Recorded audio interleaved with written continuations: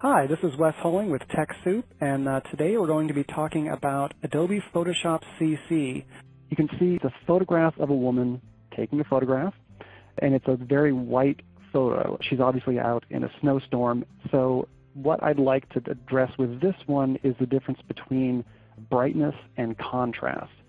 It's one of the most important things to consider if you're adjusting a photograph, because it will make the difference between photograph that's light and pops or has some kind of darker tone to it. It depends on, and neither is right or wrong, of course. It's just whatever message that you want to relay to your audience. You always have the option of adjusting your photograph brightness and contrast as needed, and both options are again available under the image menu.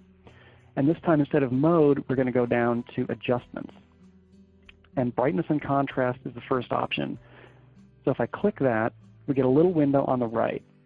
So if we bring down the brightness, let's say we enter -25, what you might see, you begin to see a little more detail come up from behind her. We're telling Photoshop to bring forward some of the detail, the darker components of the image. In its brilliance, Photoshop can do all the math on what it should bring forward and what it shouldn't. I've brought it down 25. If we do a -50, we do even more, then even more of the background comes out.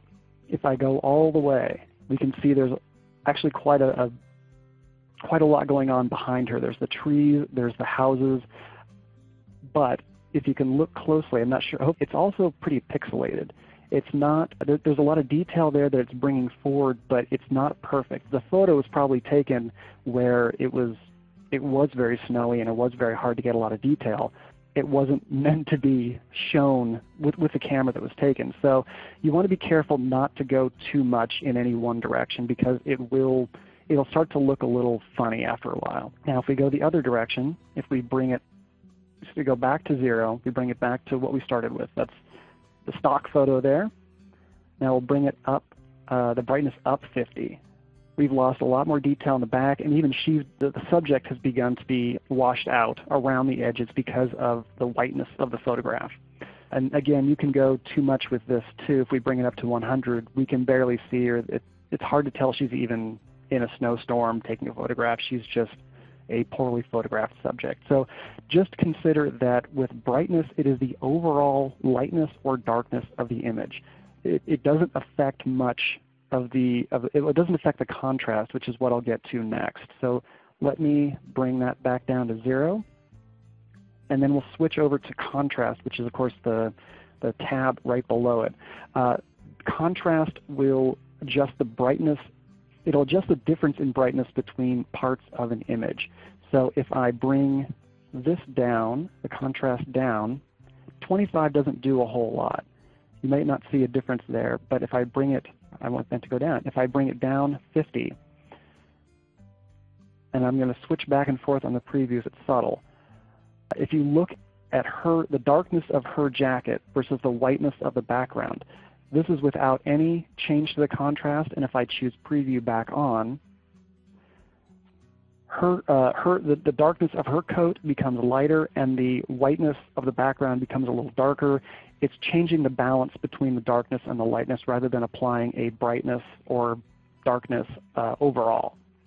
So these are, if you don't have a good handle on the difference between brightness and contrast or when to use which, that's totally fine. That's why Photoshop gives you sliders. You can adjust it until it looks right. And just one other thing I wanted to talk about is the difference between tint, tone, and shade. So of course a lot of these terms we use pretty regularly, the tone of something or catching shade, things like that. But when it comes to photographs, it's very specific. These are very specific terms. The color wheel. So if you'll allow me to indulge in a little bit of color theory, the center of the color wheel that I'm pointing out here is the hue. And if you consider hue to be just the most basic form of that color, it's red, it's blue, it's yellow. That's your hue. The tint will add white to whatever image, whatever color you're adjusting. It'll become lighter and it'll become desaturated.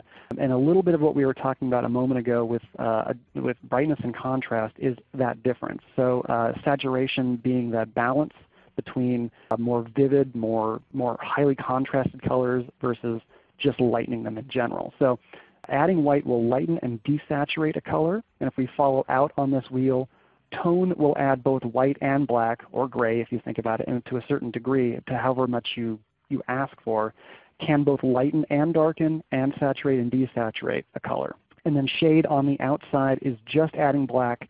Obviously it'll just darken it and it will saturate that color.